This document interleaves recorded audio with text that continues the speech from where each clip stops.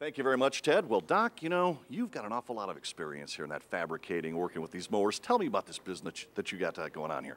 Well, basically what we got into was a form of racing that a lot of guys were doing this out of the backyards, building some pretty good equipment. We came from the pro world of drag racing, and we've seen some problems with what they were building. So we tried to get some better quality equipment, make it safer for the guys out there. One of the things we're doing, this built-in spindle assembly. Most of the guys will butt weld this assembly, and you're worried about a butt weld. We actually mill it, set it in, and now you got a shear weld. So it's 3 times stronger than they're doing at the same price. You know, you bring your entire fabrication knowledge here, and how much crossover between drag racing and mowing is there? Well, there's a little bit. It's all about performance parts. It's all about going fast. But you know what? We're having a great time and great people to deal with. This is Ed's boat. It costs big bucks. Yeah.